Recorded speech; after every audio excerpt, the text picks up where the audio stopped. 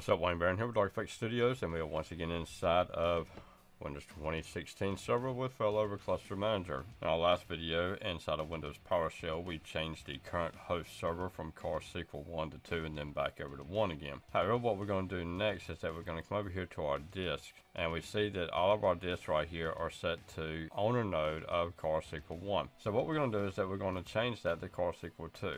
I actually just changed it to car-SQL 1.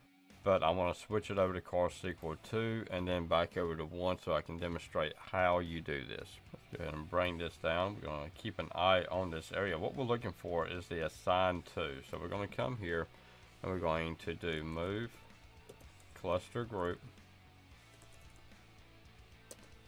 And then right here is where we're going to put in the assign to. Before we did cluster group. So now we're going to do the available storage. We're going to do available storage. So we're going to change this to car-SQL 2 and then do a wait at 0. And all of it should change. And nothing changed. I got a double wait. So let's go ahead and we're going to copy this so I don't have to type it back out again. 0. And there we go, everything changed. And so it's online pending. And now everything is online.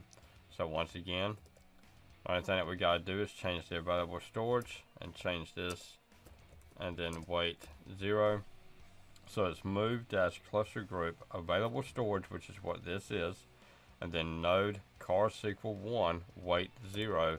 And now it's going to change everything back to 1, which is what we needed in order to install SQL Server. Alright, Wayne Barron here with Audio-Technica Studios. Y'all have a good one now. Bye-bye.